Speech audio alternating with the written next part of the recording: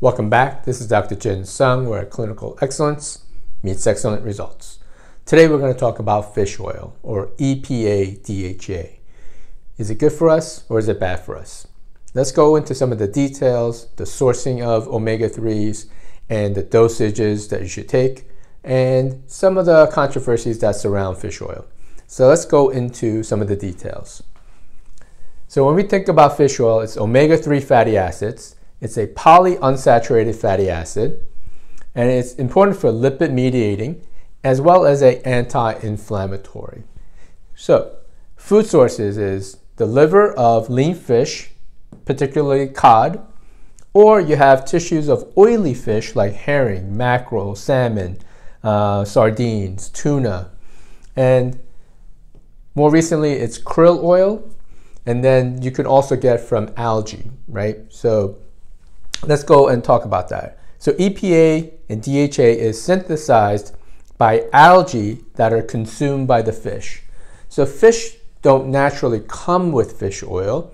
They eat algae, or it's in the environment, and the algae is what produces the EPA, DHA, or the omega-3s. So in the main uses, it's cardiometabolic, right? Cardiovascular issues and so forth, cognition or brain function, inflammation and pain, so joint pain and those types of things. So if it's good for inflammation, it's also good for, let's say, skin conditions that are inflammatory, right? Neurological disorders, same thing. You need fish oil in order to make cells healthier, because every cell in our body has a phospholipid bilayer. What that means is that you need oils or fish oils or some sort of oil that can create that phospholipid bilayer. So fish oil is one of them. So it's going to impact neurological disorders. And one is that it's important for cellular function, but it also decreases inflammation. It also works for prenatals and also psychological conditions, right?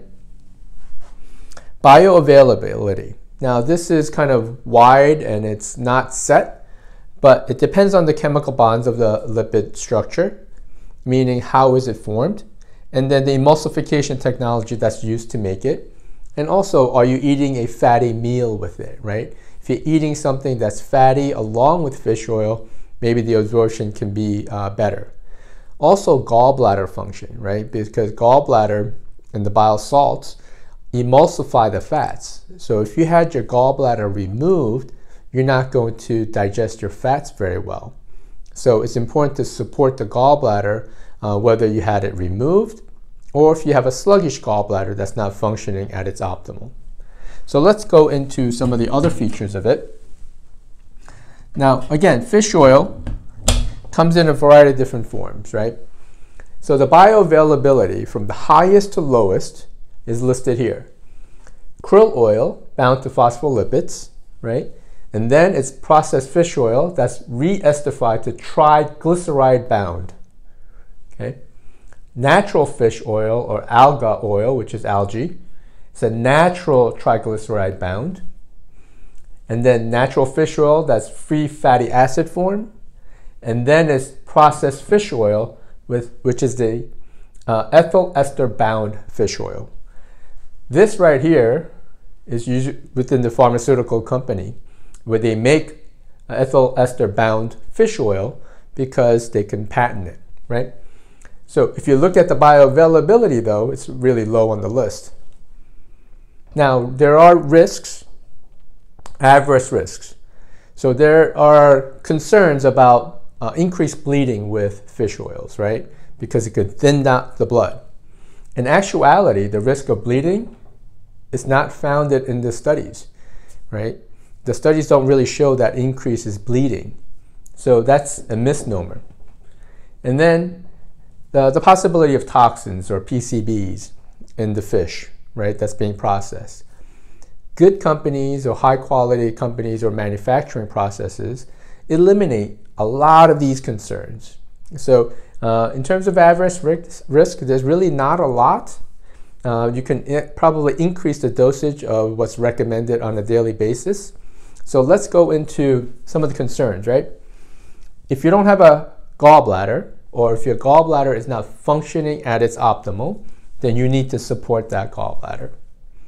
There's also a question of oxidation of the fish oil. Is the fish oil rancid?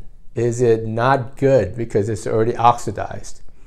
Well, it really depends on the manufacturer and how they process it. So a lot of the higher quality manufacturers like Nordic Naturals or Pure Encapsulations or Biotic Research, they test it, or third party tested everything to make sure that it's of high quality, right? So some of the studies have shown on the opposite side that, oh, it doesn't have the cardiovascular effects, right, that people think about. But in actuality, it does.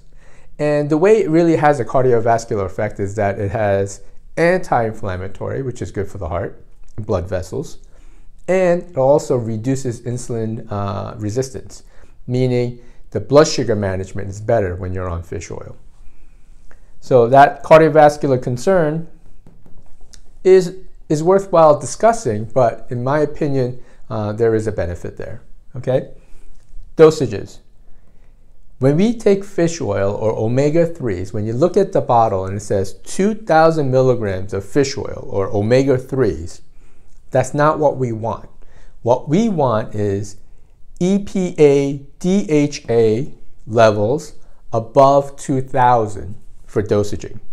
So let's say just a regular kid can take up to about 2,000 milligrams of EPA, DHA.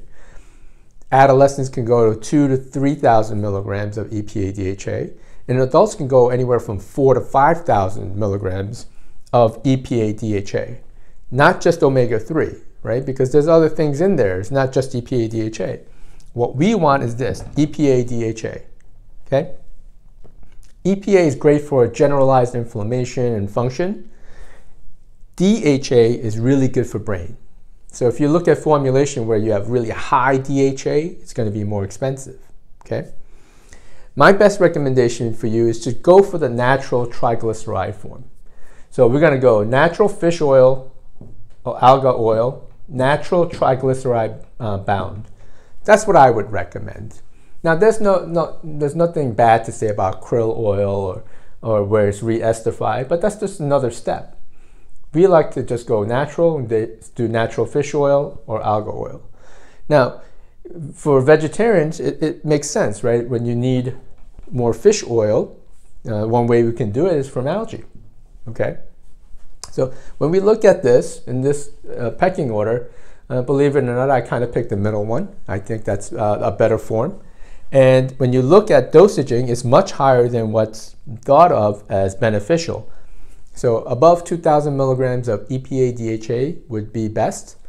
And obviously you want to talk to your physician about taking fish oil with concerns about other medications and so forth, okay? My name is Dr. Jin Sung, where clinical excellence meets excellent results. And we'll see you guys next week on the healthy side. Have an awesome day.